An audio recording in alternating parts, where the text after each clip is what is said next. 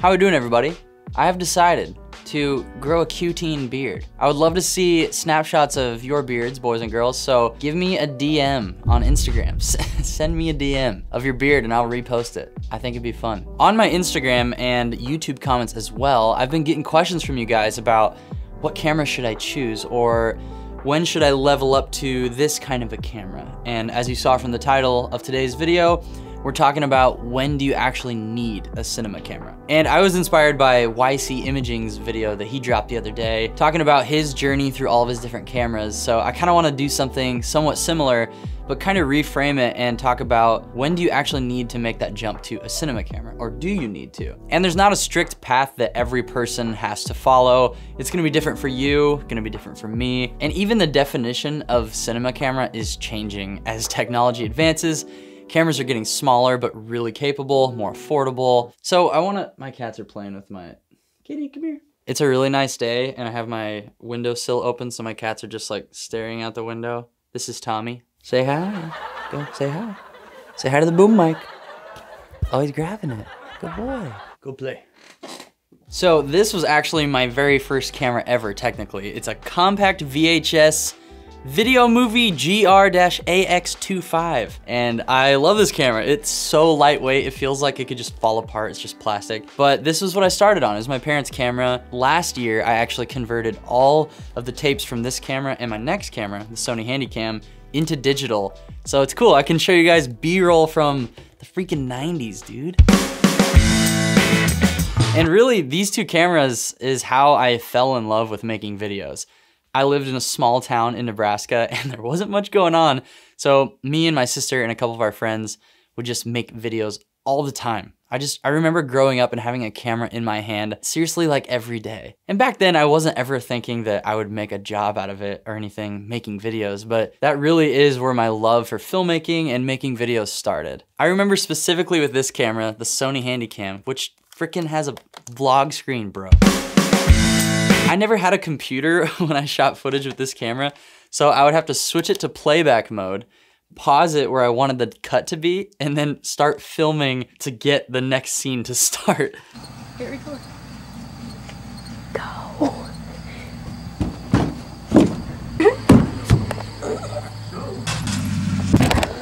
I didn't have the ability to actually physically edit. Can you stop? Literally scraping my walls right now. I love you, but you're a nuisance. Fatherhood.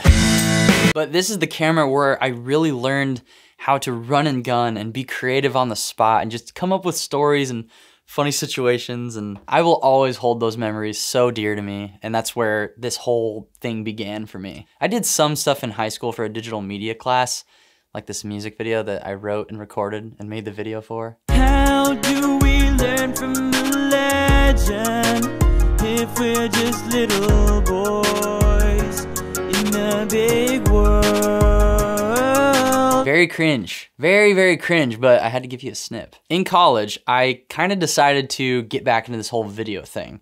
I had a friend who I went to college with who filmed everything and made these jackass style videos of me and my friend group. I was really inspired by my friend, and he was about to graduate, and I kind of took it upon myself to take the mantle of making these dumb jackass videos. I asked my parents to invest in me and give me my first DSLR. Told them that I would work my butt off and try to get some freelance gigs and just refine this as a skill and maybe potentially try to do something with it as a job someday. They bought me my first DSLR, which was the Canon T5i. I documented my crazy friends on the college floor, made a ton of videos just for fun. But on the side, I was actually starting to get really passionate about learning filmmaking techniques, and I was just absorbing as much YouTube content as possible while skipping class a lot too. So I started to take this knowledge, and in the evenings after classes and stuff, I would go to shows and film and photograph metal bands. I did this like crazy. I would just photograph bands or film them, make little videos, and basically doing that, I ended up landing my very first gig with the T5i,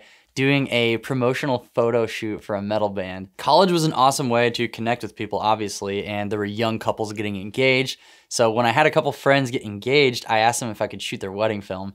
I'm pretty sure I got like $100 or something, but that's where I started. That's where I started getting paid, was using the Canon T5i. And after the T5i was the Canon 70D. The 70D was absolutely worth the upgrade to me. That camera was special. It's still a great camera today. Oh wait, I'm currently selling it on eBay because I'm just doing retro reviews and then using that money to buy other cameras because this channel comes right out of my pocket. Also during this time with the 70D was when I got Film Convert, which is still the program I use today to color grade. During my time with the 70D, I started to hear about this camera called the 5D Mark III. I just remember feeling like I had to have that camera to make good videos. And I remember discovering one YouTuber by the name of Andy Axe. He's still making videos today. He made a video comparing the 5D Mark III to the Panasonic GH4. This was the first time I ever even heard that Panasonic made cameras. And I saw that it had a flip screen, shot in 4K, had flat color profiles. And after that moment, I became a panty fanny boy for quite a while, dude. So I got rid of my 70D, moved on to the GH4, and that's when I started to learn about 4K, about color grading, flat profiles.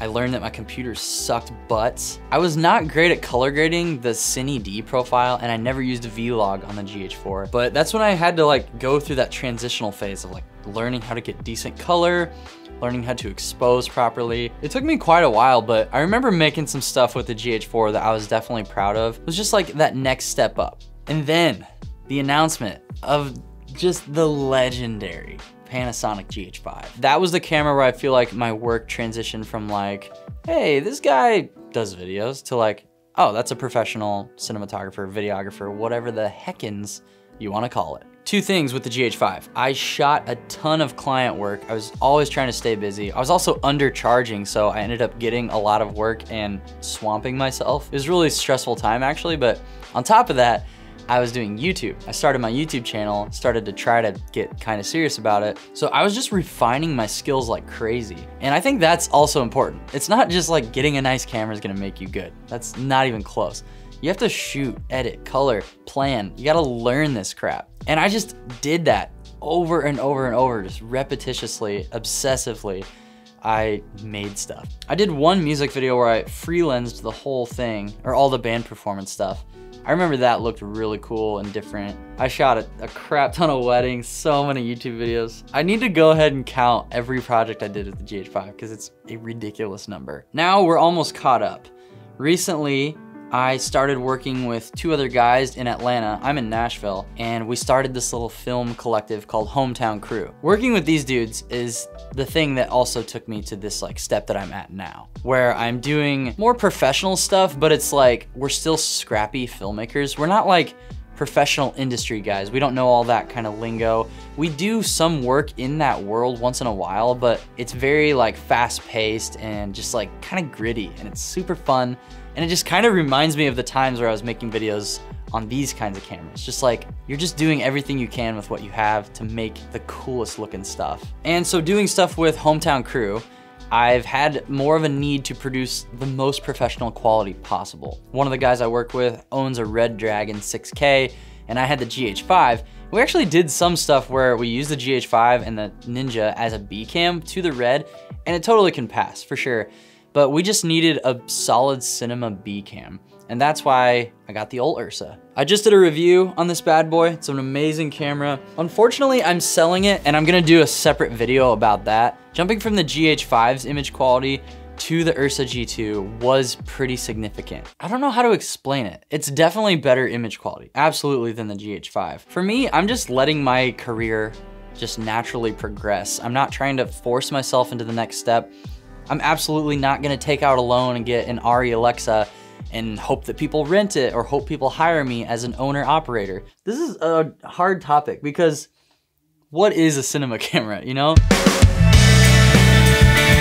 Obviously, if you're a full-time DP or a camera owner operator and you're consistently being hired for that, yeah, it makes sense to have a really nice cinema camera, like a Red or an Arri. It's so easy to get caught up in like marketing hype or what other people have, or to see that little bit of extra resolution in this new camera. I think you should just look at your finances, obviously, your career, like how often you're getting hired, what kind of work you're doing, and make the decision based on those kinds of things. And yes, you can absolutely outgrow a camera. I really felt like I outgrew the GH4 and needed to move to the GH5 to start doing the things that I wanted to do. And don't let people tell you that your rig isn't good enough. I don't know if anybody would tell you that anyway, but if somebody like looks down on you for having a GH4 or GH5 and a Ninja, don't worry about that stuff. So what is the answer to this question? When do you need a cinema camera? There is no real answer because it's different for all of us. I just hope this video encourages you to look within yourself and make your decision based on what you need and what you're doing, and put yourself in a good situation. Don't put yourself in a bad financial situation. I would encourage you to go back and look at some of your old footage because it's fun and it's awesome to see how you've grown, relive some memories. That's why we do this anyway. We capture these memories so that we can enjoy them. And I gotta get better at that for sure. So thank you guys for watching. I appreciate you so much. Here's my patrons. OMG, thank you so much for watching my video. Shout out to all of my patrons on the screen, and specifically 2 of my beautiful $9 or more patrons. We got Brandon Steger and Josh Huey. Thank you guys so much for supporting me. I need as many patrons as possible, so thank you. And remember to DM me your beard pics, okay? I want to see some beard action for Q-Teen, alright? Love you, bye. We make a lot of movies, and we love you. Well, we'll hope this one gets to theaters. Hey, Starfire. Well, see you later, folks. Where's the button? Where's the button?